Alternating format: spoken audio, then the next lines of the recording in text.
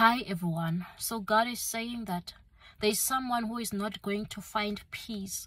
They are going to look for you. They are going to search for you, even though they don't know you, because of the great bond that has been formed, because of the great covenant that they have made with someone who is associated with you. They are not going to rest until they find you and do right by you.